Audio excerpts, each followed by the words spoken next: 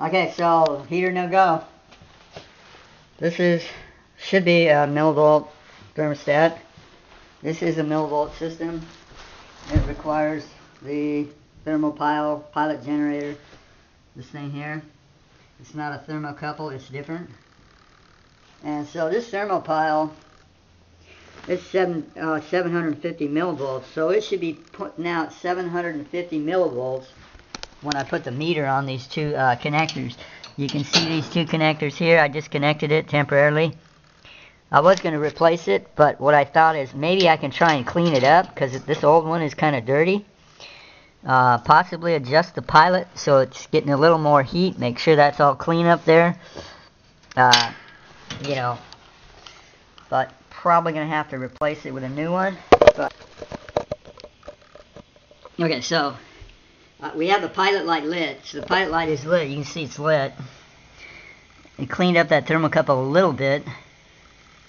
The pilot light seems to engulf at least two-thirds of that pilot generator.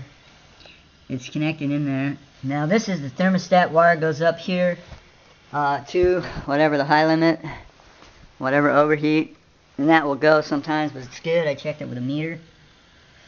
And so what we're going to do is we're going to check the output of this thermocouple now that we've cleaned it. And we're going to check it right here at the meter.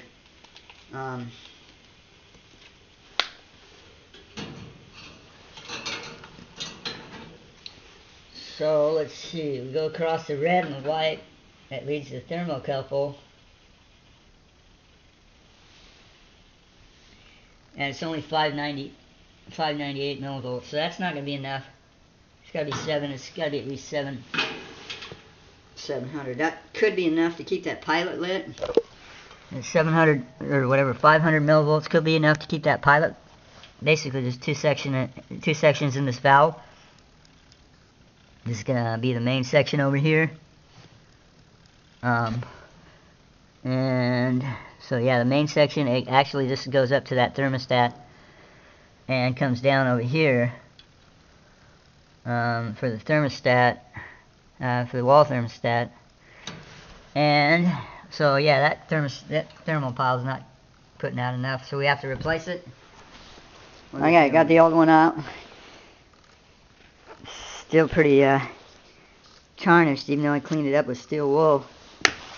And we got it hooked up here correctly. And we're going to turn this on the pilot. And we're going to push this in somewhere right around there. And we're going to heat it up. See what it does. Turns on that part.